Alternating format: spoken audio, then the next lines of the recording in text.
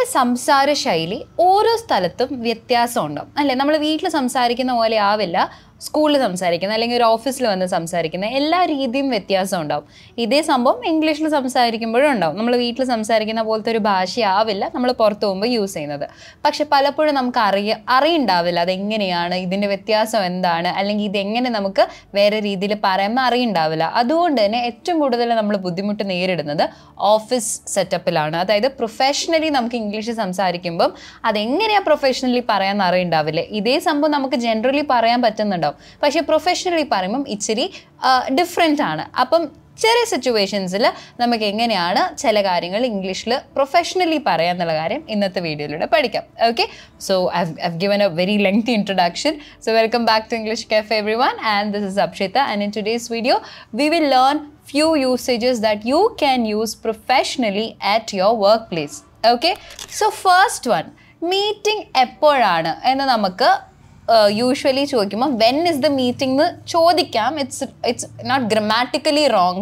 Grammar നോക്കുമ്പോൾ അതിൽ പ്രത്യേകിച്ച് മിസ്റ്റേക്ക് ഒന്നും തന്നെ ഇല്ല. പക്ഷേ ഇത് തന്നെ professionally പറയണമെന്നുണ്ടെങ്കിൽ you could as when is the meeting scheduled അല്ലെങ്കിൽ when is the meeting scheduled എന്ന് ചോദിക്കാം. ഓക്കെ, സോ പ്രൊനൗൺസിയേഷൻ ഈ ഷെഡ്യൂൾ എന്നുള്ള പ്രൊനൗൺസിയേഷൻ ആണ് തെറ്റ്. പക്ഷെ അതിന് ഒരുപാട് രീതിയിലുള്ള പ്രൊനൗൺസിയേഷൻ ഉണ്ട്. യു കെൻ ഇത് pronounce it schedule or it can also be pronounced as schedule. എന്ത് വേണമെങ്കിലും പറയാം, ബട്ട് ഇറ്റ്സ് നോട്ട് ഷെഡ്യൂൾ. അങ്ങനെ മാത്രം പറയാണ്ടിരിക്കുക. Okay, so you could simply ask them when is the meeting scheduled എന്ന് ചോദിക്കാം സിമ്പിളായിട്ട്, എപ്പോഴാണ് മീറ്റിംഗ് എന്നുള്ളതിന്. ഓക്കെ, സെക്കൻഡ് വൺ, നമുക്ക് ചില സമയം ഇതെനിക്ക് ഇന്ന് തീർക്കാൻ പറ്റുമെന്ന് തോന്നുന്നില്ല എന്ന് പറയാറില്ലേ. So I want to be able to finish it today എന്ന് നമുക്ക് ജനറലി പറയാം.